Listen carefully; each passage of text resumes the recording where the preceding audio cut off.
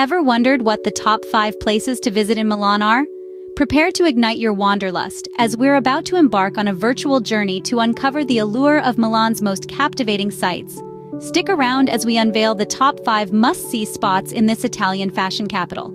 Starting the countdown at number 5, we have the Navigli district.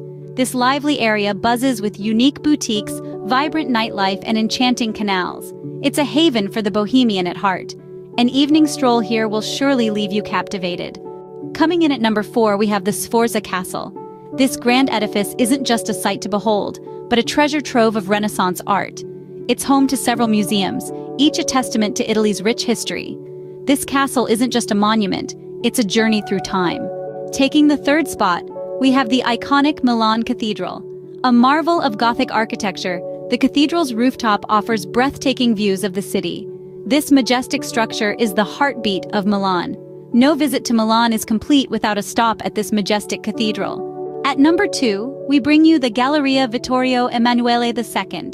This grand dame of shopping malls is a testament to timeless elegance, with its ornate architecture and array of high-end boutiques.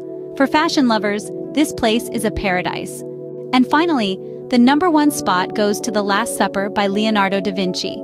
This iconic masterpiece, housed in Santa Maria del Grazia, holds a profound significance in art history.